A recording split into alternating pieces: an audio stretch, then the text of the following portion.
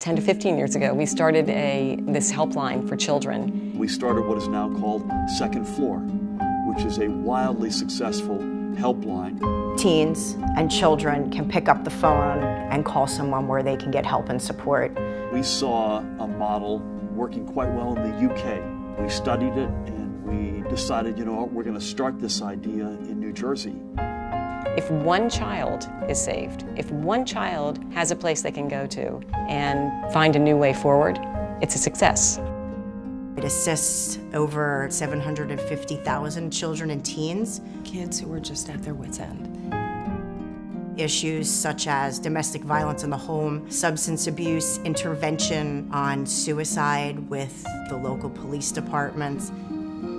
And since its inception, the Second Floor Youth Helpline has been able to intercede in close to 200 active suicide attempts. And it's been rolled out, by the way. It's the state program now. It started off in our little county and it got bigger and bigger and bigger, and now it's the state program. It's fielded 700,000 or 800,000 calls, saved by any measure dozens of lives. I know that Phil and Tammy had that vision. Every single parent in New Jersey should be grateful to them for that.